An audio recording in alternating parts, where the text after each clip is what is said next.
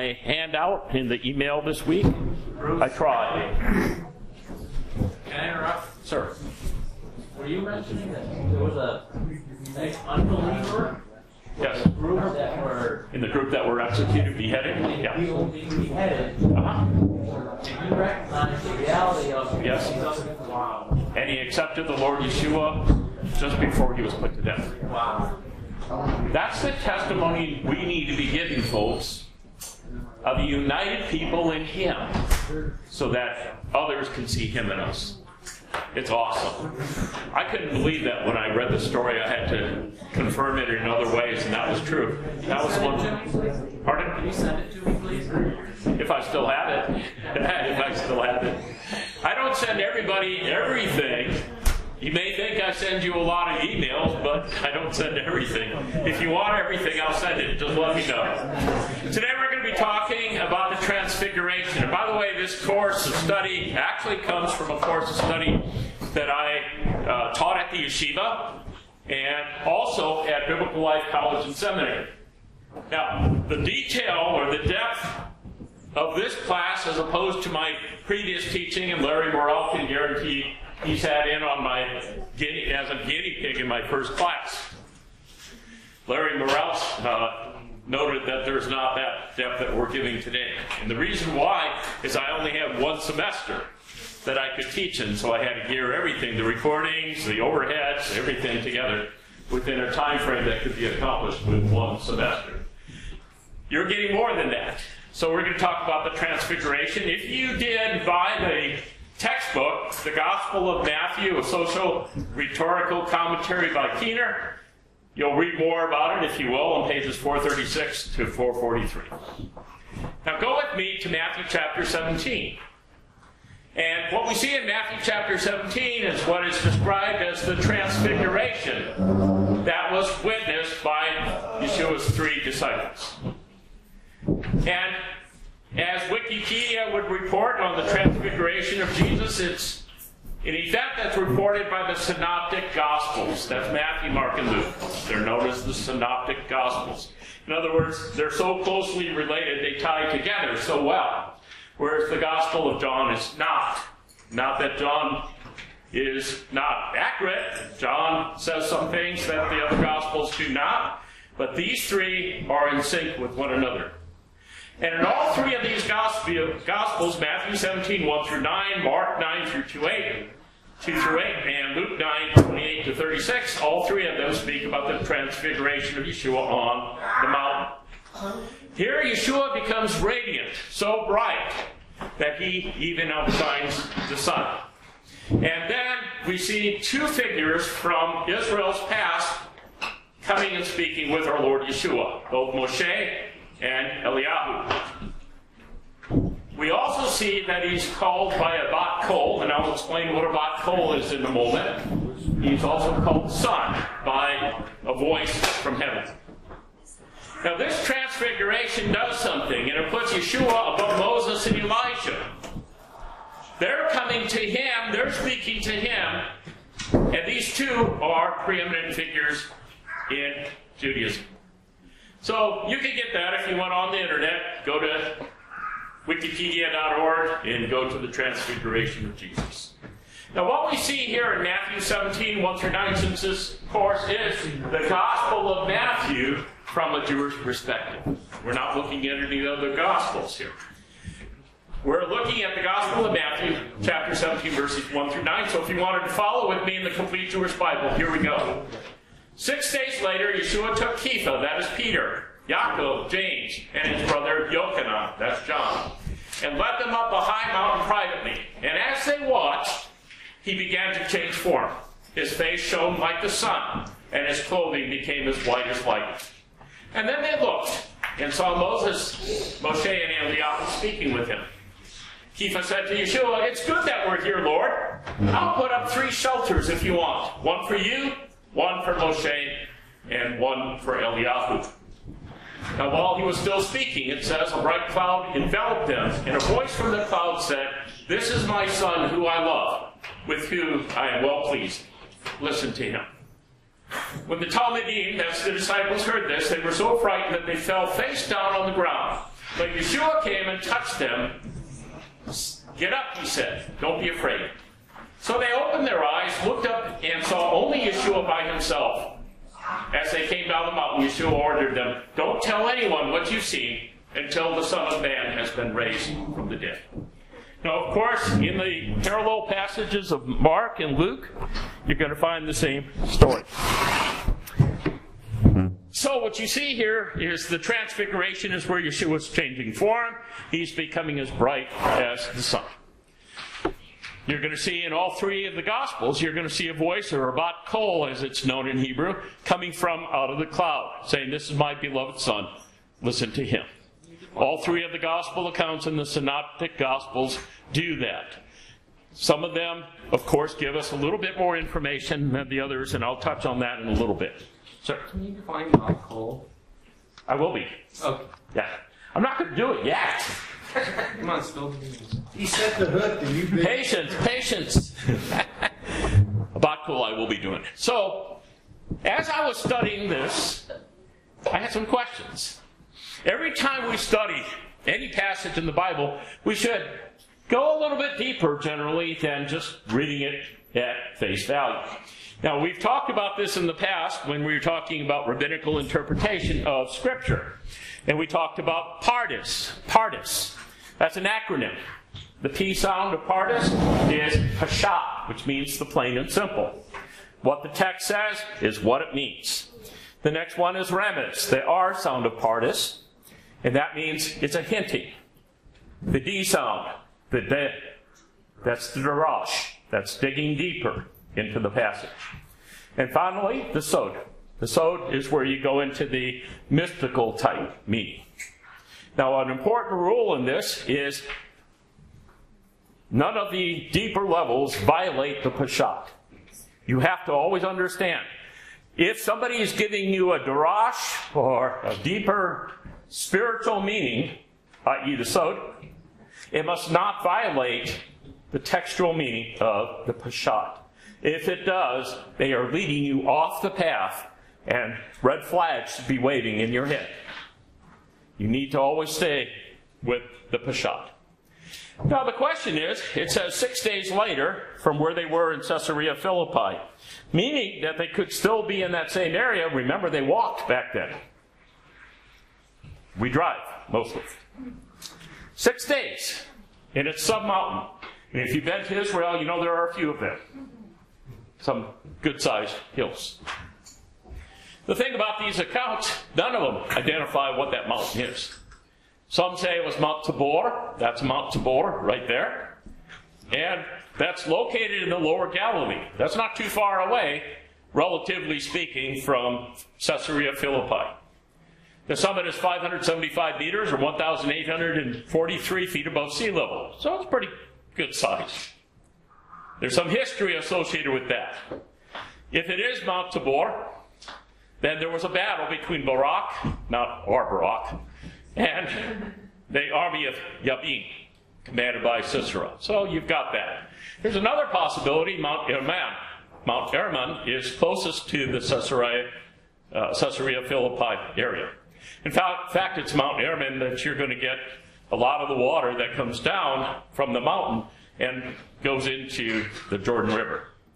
That's a little bit higher. It's 2,814 meters, or 9,230 feet above sea level. For a man such as myself, so out of shape, it'd probably take me 6 days to get to the top, from wherever I come from. The next question is why Moshe and Eliyahu? What did these two represent? Now, somehow or other I got that messed up. Eliyahu is easy. Right now, represents the prophets. Who does Moshe represent? The Torah. The Tanakh, the Hebrew Scriptures, are divided up into 3 parts. The first 5 books are that of the Torah. It ends at Devarim chapter 34, and then the prophets begin with Joshua and go all the way through until you get to the Psalms, the Tehillim. And then you get in the Tehillim, or the Psalms, then you get all the way to the end, which ends in Chronicles. So you've got what is known as the Tanakh. The first 5 books are the Torah. the next remaining books in the middle are the Nevi'im, that's the prophets, and finally, up until we get to the Brit Hadashah in our Bibles, the Ketuvim. The Ketuvim are the writings. So that's how the Hebrew Scriptures are divided. Moses represents the Torah, the 5 books of Moses, Eliyahu, the prophets. Next question I had. Why the Transfiguration? What is God trying to show us, or by extension, or show his disciples? What was the point of going through all this?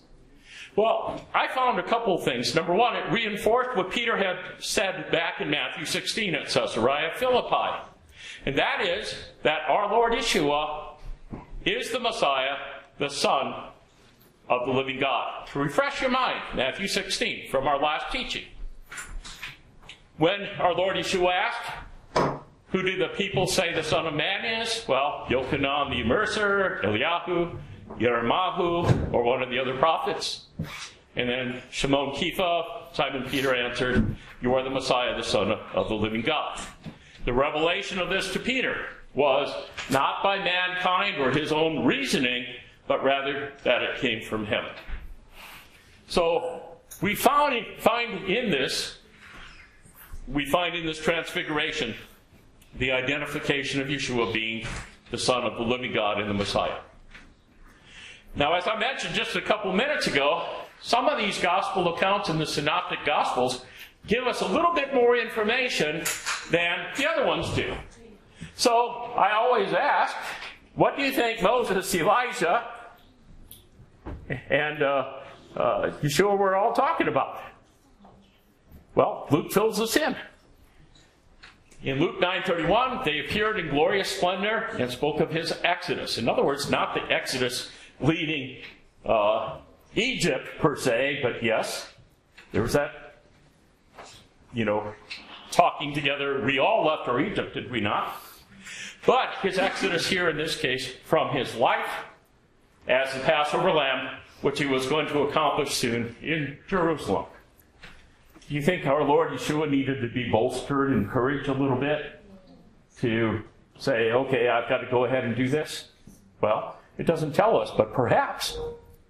When our Lord Yeshua was praying on his final night at Gethsemane, what did he do? He said, Father, if it be possible, remove this cup from me.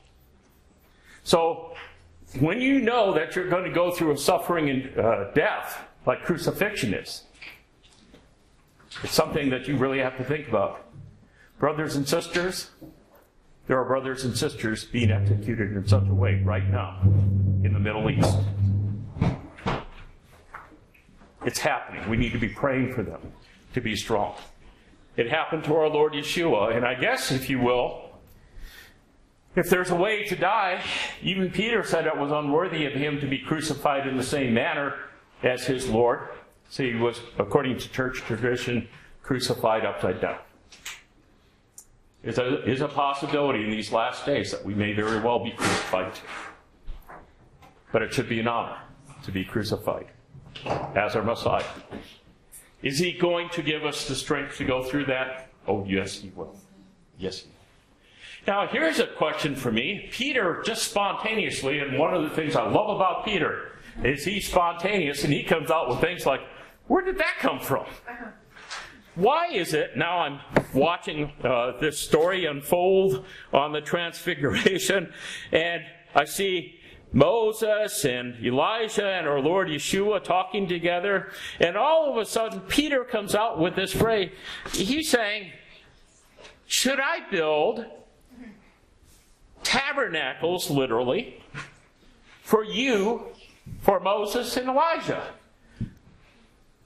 What does that have to do with anything? Well, in Peter's mind, it has everything to do. This is why we need to look at this from the Hebrew perspective. Something is going on in Peter's mind. Even though he had already heard in Matthew 16, he heard our Lord speaking about going to his own death. At the end of this chapter, you're going to see a reinforcement on this, where Yeshua says, don't tell anybody about this until when? After I resurrect from the dead. But here again is reinforcement why did Peter want to build shelters? And by the way, I need to say that if you went and compared the Greek word here with the word Sukkot in Leviticus chapter 23, it's the same word.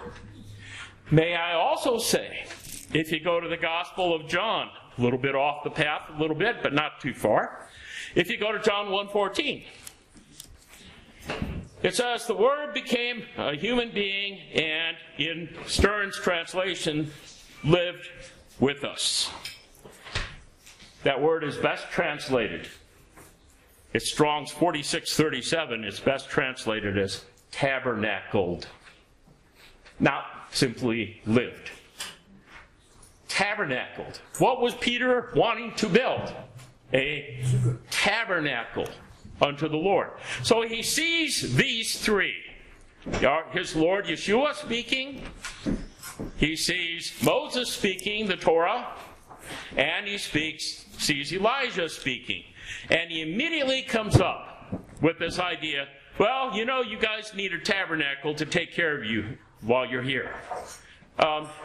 Here's what the meaning is. If you go back with me to Zechariah chapter 14. I don't know why I have Ezekiel on my mind. Zechariah chapter 14. Now, just to give you a little, while you're looking, just to let you know what's going on. In Zechariah chapter 12, it says, a prophecy, the word of Adonai concerning Israel. Here's the message from Adonai, who stretched out the heavens, laid the foundation of the earth, and formed the spirit inside human beings. I will make Jerusalem a cup that will stagger the surrounding people. Even Judah will be caught up in that siege against Jerusalem. And when that day comes, I will make Jerusalem a heavy stone for all people. All who try to lift it will hurt themselves, and all the earth's nations will be massed against her. Now I want to just stop here for a moment. What is the sticky wicket between the Palestinians and Israel? There's a certain city. Jerusalem. Netanyahu, not so many years ago, said Jerusalem will never be divided. It will always and forever be the capital of Israel. On the other hand, the Palestinians say, we want a piece of Jerusalem, or there will be no peace. Here's your sticky wicket. And we have a president now in office who's on the side of the Palestinians, folks. He is not on the side of Israel. And if you look at this with the context of the eyes of what Daddy Bush did, remember when they came against Saddam Hussein? He put together a coalition of nations to come against Iraq, did he not? And following it through to even this present day against ISIS and previous to that. Is it possible that the United Nations, including the United States of America, could be amongst those nations, heaven forbid, but could be amongst those nations that we're talking about in Zechariah chapter 12? Because of Jerusalem and because of the recent thing where our president says to Netanyahu, you have to be willing to give up a piece of Jerusalem. Well, that's not all the Palestinians want, folks. What's going to happen then after that? Is it says in verse number 8 of Zechariah 12, when that day comes, Adonai will defend those living in Jerusalem. And dropping down then, verse 9, when that day comes, I will seek to destroy all nations attacking Jerusalem. And I will pour out on the house of David and on those living in Jerusalem a spirit of grace and prayer. They will look to me whom they pierced. They will mourn for him as one mourns for an only son.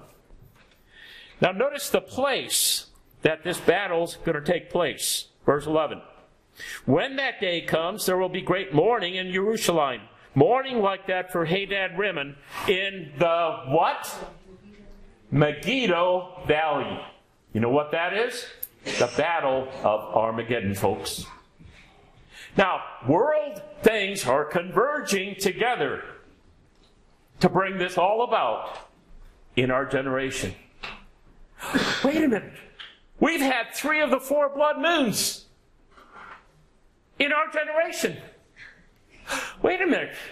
For some of us who are old enough, we were alive when Israel became a nation in 1948. Wow, in our generation. And our Lord says this generation will not pass till the Son of Man comes. Why do you think all this stuff is happening now? Because this is the generation. I look at it with excitement. Now, my kids don't. They feel like, wait a minute, you're an old man, you've been able to live a life, you've been able to have children, you've been able to grow them up, you've been able to give away your daughter in marriage, you've been able to do all these things, but we're just getting started. Well, it had to happen in somebody's generation, folks. It's in our generation. It's happening now. One more blood moon on Sukkot, Tabernacles. How significant. Both on Passover and on Tabernacles. So what we see in Zechariah chapter 14 is after the battle's all over with, and it says, of all the nations, verse number 16, everyone remaining from all the nations that came to attack Jerusalem will go up every year to worship the king, Adonai Tsebaot, that's the Lord of hosts, and to keep the festival of Sukkot, Tabernacles. Now, the nations may have gotten this wrong for the last couple thousand years. But if John 1:14 is right, then he became, our Lord Yeshua, became flesh and sukkot with us, which is Tabernacles, which is when he was born. He was not born on Christmas Day. He was born on Tabernacles. So, once the Lord comes back, all these nations that came against Jerusalem every year will have to go up, or they don't get any rain. Well, guess what? We may have had it wrong for 2,000 years, the birthday of Yeshua, but for that last 1,000 years, they're going to be celebrating right on the dot. It's Tabernacles. So why is it that Peter wanted to build 3 shelters? Because he's thinking in his mind, Zechariah chapter 14. He's saying, oh, wow, you're about to reign and rule. So we are going to build sukkahs. Wasn't the right time of the year, but hey, we're going to do it anyway. I've heard it taught that if you figure it all out, that it did happen, is that this didn't happen during the Feast of Tabernacles. You mean the day of Transfiguration? Oh, okay. Yes, so that'd be something Well, to check out. I haven't figured it out, but it sounds good. Well, I think there's a way to do it. Give us a reference and we'll pass it out. Because it'll say this many days and that Yeah. passed and that passed. So, yeah, you should check Send me a reference, Okay. and I'll send it out. Okay. It would seem to me That would be. that makes perfect sense, That's why you said. but I have not computed it out. I confess to you, I hate mathematics as much as I hate technology, but I have to deal with it. If it does, it makes total sense, because he's thinking, oh, this is the time of the Messianic reign. Leviticus 23, I made my point. If you go to the Septuagint translation, you go to Leviticus 23, verse 34, go to the Septuagint translation, that word Sukkot in Hebrew is actually going to be the same word that's being used in Matthew chapter 17 and elsewhere. Okay. So what Peter was thinking, to get back to my train of thought, which was leaving, he was thinking that the Lord's 1,000-year reign was about to come in. There was a simple problem. He had to die first. He had to resurrect next, like we were talking about at Passover. To answer your question, what is a bat kol? Now, you've heard of bar mitzvah. What does bar mitzvah mean? Son of the commandment. Bar is Aramaic, actually, not Hebrew. What is a bat mitzvah? A daughter of the commandment. So a young man coming up to do his bar mitzvah becomes a man in the eyes of the community. A young lady, which is a more recent tradition, if she does her bat mitzvah, she's the daughter of the commandment. Now, what is a bat kol? Well, a bat kol in Hebrew is known as the daughter of the voice, literally. If you translate it, bat is daughter, kol is voice. And what it is a voice comes from heaven speaking. Now, both in Judaism and Christianity, the voice of God is a heavenly or divine voice which proclaims God's will or judgment. Oftentimes it's identified with the Holy Spirit, even with God, but it differs essentially from the prophets, even though these spoke through the medium of the Holy Spirit. So a bat kol simply is God's revelation. As an example, when we were at the mountain of Sinai and God was revealing His Torah to us in Devarim 4:12, the Scripture says, you heard the voice, the kol, of the Devarim, the words, but saw no similitude. In other words, you didn't see a form, you only heard a kol, or a voice. So in this account, we see God revealing Himself to man through His organs of hearing, and not through those of sight. So you see in the prophet Ezekiel, for instance, he sees many visions, but he hears the voice of one who spoke in Ezekiel 1:28. That would be a voice of God. Similarly, Eliyahu recognizes God with a still small voice. You know, he's hiding in the cave from Jezebel, and God sends an earthquake, and God's voice was not in the quake. God sends a huge fire. His voice was not in the fire. So, how did God speak to Eliyahu? Through a still small voice. That's the bat kol. He heard God's voice. Would the burning bush be the bat kol? What? The burning bush incident, would that be? Yeah, that would be a bat kol. Yep. Through auditory experience. So, in the Brit Hadashah, you'll see the mention of a voice from heaven speaking. For instance, in Matthew 17, where it says in verse 5, a voice from the cloud said, this is my son, who I love, with whom I'm well pleased, listen to him. Also in the Synoptics, the same passage basically, then a cloud enveloped them, and a voice came out of the cloud, this is my son, who I love, listen to him. Same thing in Luke 9. A voice comes out of the cloud saying, this is my son, who I've chosen, listen to him. So previously we heard about kol, probably some people did, and that was at the baptism or the mikveh of Yeshua in Matthew 3, verse 17. When the Holy Spirit came down, a voice came from heaven. Now that's being separate and apart from the Spirit. The Spirit was coming down in a form, and the bat kol came from heaven, saying the same thing he did in Matthew 17, this is my son, who I love. We saw that in Mark 1, we see that in Luke 3, verse 22. We also see different experiences with the voice by different people. For instance, Rabbi Shaul. He heard that on the road to Damascus, a bat kol. So you're going to see the bat kol, a voice from heaven, coming numerous times. And what this bat kol on the mountain does is a couple things. One, it reinforces what God already said about Yeshua. It reinforces what Peter said, coming from heaven, back in Matthew 16, about Yeshua being the Messiah, the Son of the living God. Now, Islam says today, what? God cannot have a son. Which are you going to believe? You see, this one man believed by seeing these other men about to die. He isn't even a believer. He suddenly sees, oh, these guys have something I don't have. I'm sure he could have converted to Islam on the spot, and they may or may not have let him go. But he didn't value his life that way.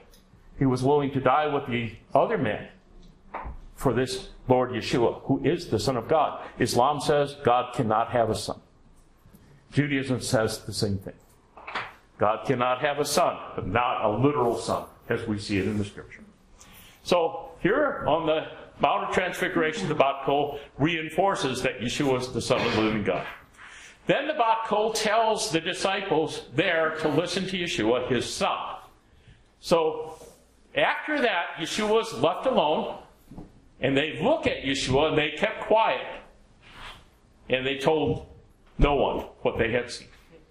Now, probably this is one of the shortest messages shortest messages I've ever given. We're going to end here at Matthew chapter 17. What we're going to see in Matthew chapter 17, we're getting ready to move closer and closer to Jerusalem.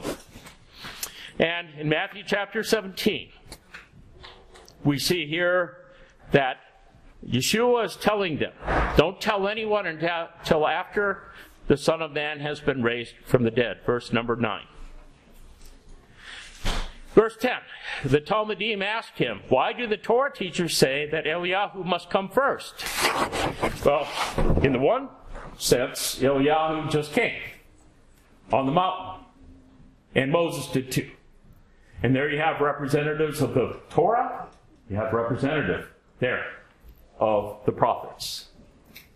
But our Lord had already mentioned that Elijah, as it says in verse 11, is coming and will restore all things. On the other hand, I tell you that Eliyahu has come already, and the people did not recognize him, but they did to him what they pleased. And in the same way, the Son of Man too is about to suffer at their hands. That is speaking about John, the baptizer. And then the disciple understood that he was talking to them about Yochanan the immerser. What we're seeing here in this, and I know that there are more things that we see in the Gospel of Matthew, and that is, here we need to understand there was a messianic significance that Peter caught with this transfiguration, with Moses and Elijah and Yeshua on the mountain. And that is what Peter caught in the context of the future messianic reign. Folks, however tough things will get, and they will get tougher, we need to realize, just like our father Abraham did, as Hebrews 11 teaches us, the city, the kingdom that we are looking for is not anything here on this earth. The kingdom that we're looking for, as the one man discovered just before his death, is a kingdom that is coming, and a reign that we're going to be a part of. Our hope is not in the things of this world. Our hope is not in what we personally do, but it's only in Him. And the righteousness that we have is imputed to us only from Him. When we come to the conference in June, Lord willing, I'll be able to go and teach there.